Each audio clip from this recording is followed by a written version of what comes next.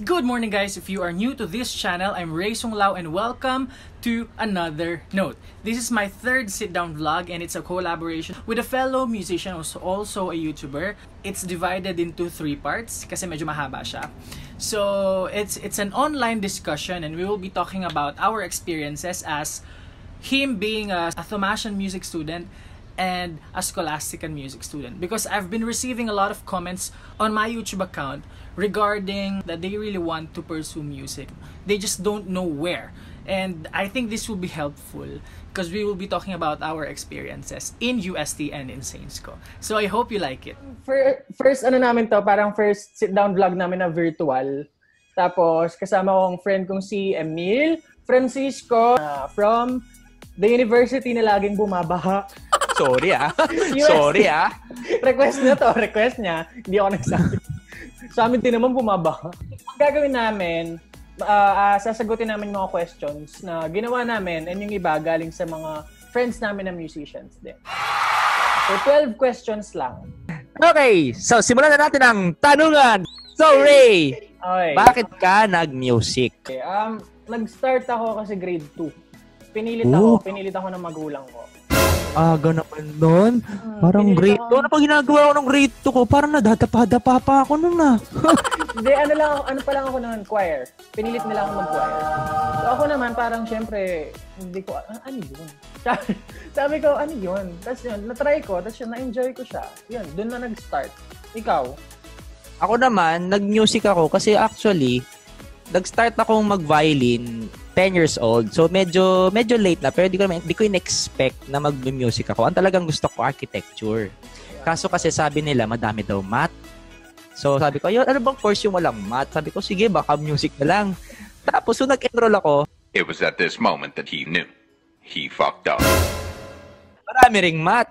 So, ayun naman, masaya naman, enjoy naman kasi ang saya sa college yung parang you get to enjoy what you're doing. Tutugtog ka, papractice ka, malulungkot ka, pero tutugtog ka ulit, sasaya ka ulit, then mag-aaral ka. Yay! Enjoy kasi siya eh. Actually, dun sa part na math, medyo may ganun din akong somehow na factor. Kasi mahina ako sa math. Ay, same. Sabi ko, parang walang math sa music sabi ko. Tapos nung pagpasok ko, may algebra, may physics. Ay, talaga.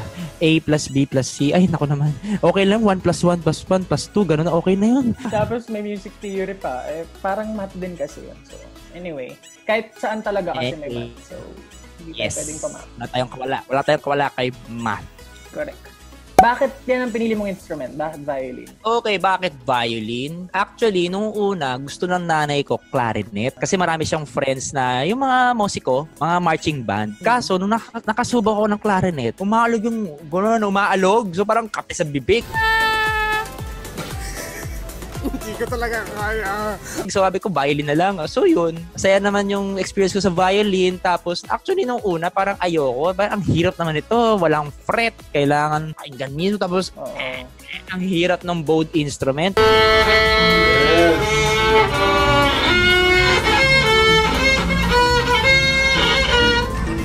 Ikaw naman, Ray, bakit yan ang napili mo? Ang laki-laki ng instrument mo. Double bass, di ba? Ano kasi malaki? Char. Hindi, dati, cello. Cello talaga. Talaga? Oo. Nag-start ako cello high school, parang 3rd year high school. Tapos, nung nag-Saints ko, actually yung first, ko talaga sa Saints ko, cello. Nag-audition ako cello. Talaga? Hindi ako pumasa. Alam mo sino yung panel? Secret na yun. Iyan na lang. Hindi, alam niya, lagi, nagbibiroan kami. At that time kasi, medyo siniship na rin ako mag-double bass. So, malaking factor yun eh. Siniship na ako mag-double bass, hindi na ako pinaano sa cello. Pinag-bass na talaga ako. Actually, alam mo sa mga experience ko sa mga friends ko, hindi, bihira yung nag-start ng double bass agad eh. It's either mga nai-influensyahan sila. Kunyari, may iba akong mga friends, mga piano major, double bass. Let's say si Kirk, si Kirk Mallorca ba yun? Ay, grabe. Piano major pero bass. Oo, ang galing. Tapos, AYO pa siya. Ako nga, violin major, di ba kapasa-pasa sa AYO eh. Tagba natin si ano. Okay. So, Bakit Saints ko napili mong school? Sa dami-dami ng pwede, bakit Saints ko? Sa scholarship. Oh. One time, big time. Like, wala akong ibang napiling ibang conservatory. Saints ko talaga. Like, dun talaga yung way. As in, nilakad namin. Pero maganda naman talaga sa Saints ko. Nakapunta na ako dyan mga twice. Ay, grabe. Super. Wow. It's like a paradise sa mga music students. Parang kayo nagmamay-ari ng school eh. Char. Ikaw, bakit UST? UST kasi dapat talaga, actually dalawa plano ko. Hindi ko alam na may music pala sa Saints ko. Ang alam ko lang na may music, UST saka UP. Yun lang, yung dalawang. Kasi ewan ko, influences ko rin kasi hindi ganun kalawak. So parang, nung nakita ko yung audition requirements sa UP, sabi ko, oh no, Mozart concerto. Sabi ko, oh my gosh, parang ang taas masyado. Tapos Kreutzer Etudes. Sabi ko, taas masyado. Ay, ang piyesa ko lang, Vivaldi A minor. Ko, saan ako makakarating nito? So yun, nag-UST ako. Tapos, dahil din sa scholarship, kasi naging USTSO ako. So, scholar. Shoutout po, USTSO. Proud! So yun, and masaya naman sa UST kasi ate ko rin UST. At saka, nung pinanganak ako, sa UST ako pinanganak. So, UST Hospital. So, napaka-special sa akin. Correct. UST. Grout, roar. Char. Rar. Anong memorable experience mo sa conservatory? Ay! Teka. Masyado kasing marami kasi actually nag-aral ako ng 7 years. 7 years. Pero the best 7 years of my life yan. Siguro yung the best ko na experience sa UST, yung may concert kami sa BG Pop with Dean Raul Sunico. Si super galing na magpiano. Tutog kami Tchaikovsky Piano Concerto No. 1. Nagkawala-wala kami. Ayun, favorite ko rin yun. Pero di ko siya makakalimutan kasi it's either I really love that piece and at the same time, I really hate that piece dahil sa nangyari na sa akin. May part doon na bagsakan. Bobra ako isang nota. It happens ako din naman. As in, alam mo yung first violin pa ako noon, outside player. Tapos after nung bar na yon, piano solo na. So biglang from fortissimo, biglang solo. Grabe, alam mo yung pagka-tugtog ko. Oh no, mali. Ganyan, yuko na lang ako eh. Lahat ng orchestra ko nakatingin sa akin eh. Para bang, Emil, sumobra ka isang nota. Okay sana, kunyari yung gano'n lang, scratch lang. Hindi, talagang nagre-resonate pang gano'n eh. So, yun.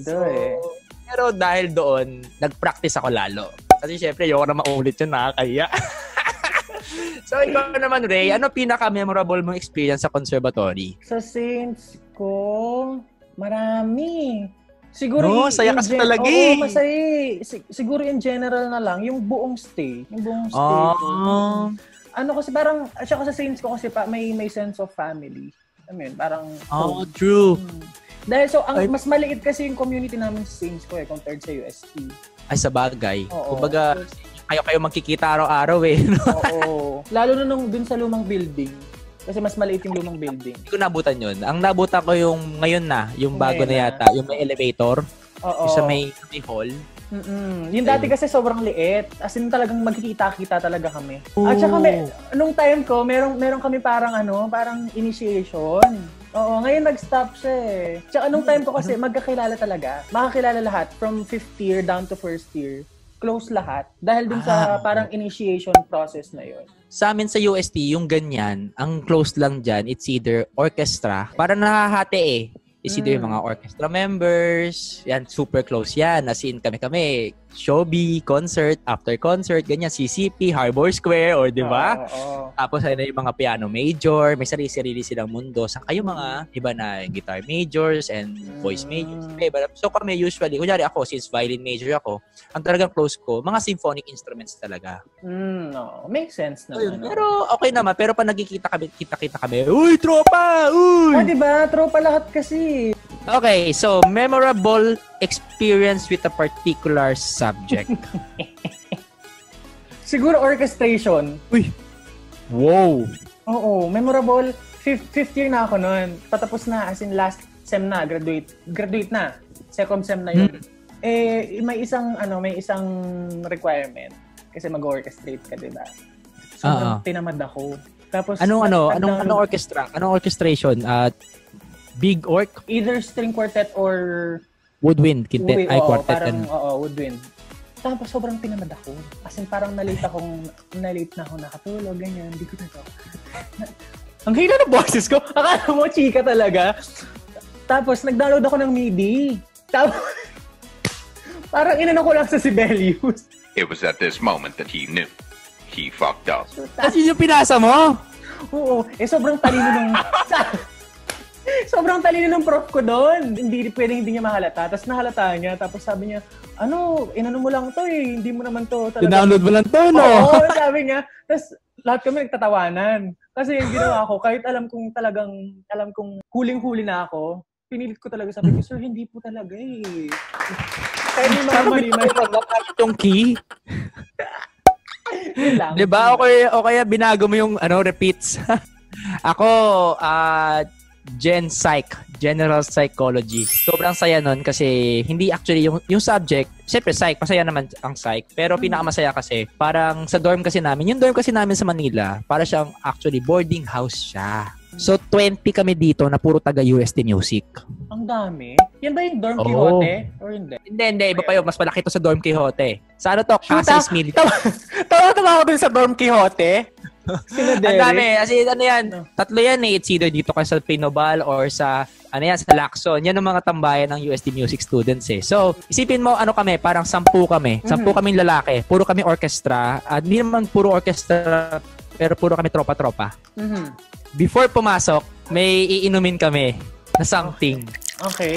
So, sabay-sabay kami mal-late. So, yun. Masaya na. Woo! Okay. Pero masaya, lahat kami pumasa. Actually, hindi. May isa akong kaklaseng hindi pumasa. Kung sino yung nag-aaral sa amin, siya hindi pumasa. Oh my God. Bakit? Hindi. Dito talaga niya maintindihan yung subjects. Parang kami, bahala na, shotgun! Siguro na roleta siya. Thank you for watching. If you want to see more music content, go check out my YouTube channel and don't forget to like, share, subscribe, and click the bell button. See you soon, guys!